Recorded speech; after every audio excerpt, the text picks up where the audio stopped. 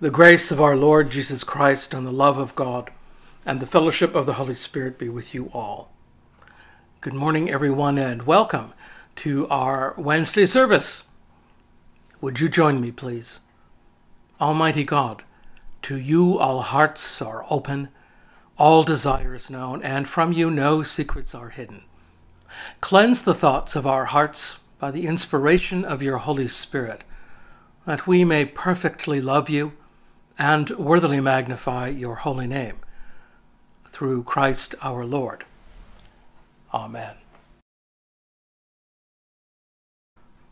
Most merciful God, who by the death and resurrection of your Son, Jesus Christ, delivered and saved the world, grant that by faith in him who suffered on the cross, we may triumph in the power of his victory. This we ask through Jesus Christ, your Son, and our Lord, who is alive and reigns with you in the unity of the Holy Spirit, one God, now and forever. Amen.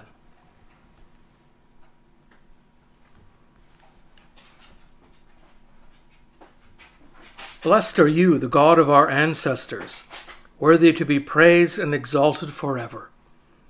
Blessed is your holy and glorious name, worthy to be praised and exalted forever. Blessed are you in your holy and glorious temple, worthy to be praised and exalted forever. Blessed are you who look into the depths, worthy to be praised and exalted forever. Blessed are you enthroned on the cherubim, worthy to be praised and exalted forever. Blessed are you on the throne of your kingdom, worthy to be praised and exalted forever. Blessed are you in the heights of heaven, worthy to be praised and exalted forever. This is a reading from the Holy Gospel of our Lord Jesus Christ, according to John. Then Jesus said to the Jews who had believed in him, "If you continue in my word, you are truly my disciples, and you will know the truth, and the truth will make you free." They answered him, "We are descendants of Abraham and have never been slaves to anyone. What do you mean by saying you will be free?" Jesus answered them, "Very truly I tell you, everyone who commits sin is a slave to sin. The slave does not have a permanent place in the household. The Son has made a place there forever. So if the Son makes you free, you will be free indeed. I know that your descendants are of Abraham, yet you look for an opportunity to kill me, because there is no place in you for my word. I declare what I have seen in the Father's presence. As for you, you should do what you have heard from the Father." They answered him, "Abraham is our father." Jesus said to them, "If you were Abraham's children, you would be doing what Abraham did. But now you are trying to kill me, a man who has told you the truth that I heard from God. This is not what Abraham did. You are indeed doing what your father does." They said to him, "We are not illegitimate children. We have one Father, God himself." Jesus said to them, "If God were your Father, you would love me, for I came from God, and now I am here. I did not come on my own, but he sent me." This is the gospel of Christ. One of the difficult things to get a grip on in this Gospel of John is that the community from which this gospel sprang is probably a community under persecution. And therefore there was a clear distinction between those who believed in Jesus Christ and those who didn't. And sometimes in this gospel, Jesus sounds almost antagonistic, very angry about this division. I want to say two things about that. A well-known biblical scholar of a number of years ago, Raymond Brown, wrote a very interesting book called The Community of the Beloved Disciple. And he explains this very well, that because this was a community under persecution, that is, the community from which John's gospel came, there was a tendency to look at all the world as being bad, except them. And you know, that's exactly what persecuted groups do. They tend to isolate, self-justify, and look at the rest of the world as being evil. We need to keep that in mind, I think, when we're reading from John's Gospel, because it informs us about the background of some of these rather divisive things. On the other hand, it's also true that God, particularly the God that is given to us, or at least portrayed to us in the Hebrew Bible, is a God that gets angry. And I don't blame Jesus for getting angry at people who seem to ignore the gospel message, even when the bringer of the gospel message is standing right in front of them. Now, where does that leave us in all of this? Well, first of all, we need to be careful about being angry. Judgment belongs to God. And secondly, we are all children of God. Whether you believe in Jesus Christ or not does not change that fact. Believing in Jesus Christ should change your life, change your attitudes, change the way you think about things.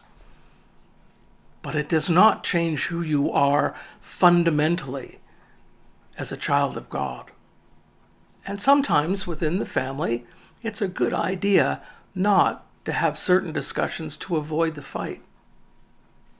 It's our job as Christians, yes, to live the gospel message, to proclaim it, and to try and bring people together.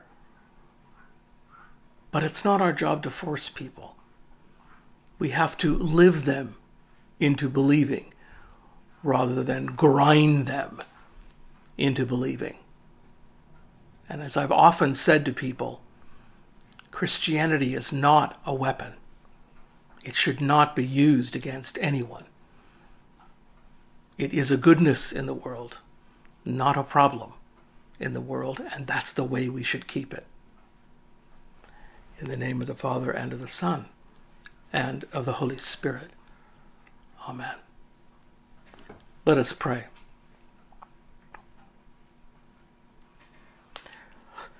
Father, on this day we pray for all those who have been affected by COVID-19. We pray for families who have experienced loss wherever they are in the world. We pray also for medical teams in this country and all over the world who are working on solutions to this problem. We pray for ourselves. Pray for those who are anxious about this. Walk with them. Give them your love. We pray for those who are worried about this and perhaps are not sleeping well. Walk with them. And Holy Spirit, we ask your guidance in what we are doing and how we are living so that we might lessen that blip in the COVID-19 ramp. Help us all to understand that we need to keep isolated from each other to stop this from moving between us. Give us the strength to do that. Holy Spirit, walk with us in these things. We pray for our leaders, for Bishop Susan, for all the leaders in the Anglican Church. We pray for clergy who are wearing out phone lines all over the country. Pray for those who are struggling, trying to figure out how to use Zoom and new electronic devices. We pray that in all these things you will indeed walk with us. And gracious God, you have heard our prayers, and as so often you know our needs even before we ask. We ask that you grant our prayers and petitions as may be best for us, giving us in this world knowledge of your truth, and in the life to come, an eternity with your Son, Jesus Christ, our Lord. Amen. Would you join me, please, in the words that Jesus taught his disciples? Our Father, who art in heaven, hallowed be thy name. Thy kingdom come, thy will be done on earth as it is in heaven. Give us this day our daily bread, and forgive us our trespasses, as we forgive those who trespass against us. And lead us not into temptation, but deliver us from evil. For thine is the kingdom, the power, and the glory, forever and ever. Amen. May the peace of God, which passes all understanding, keep your hearts and minds in the knowledge and love of God and of his Son, Christ Jesus our Lord.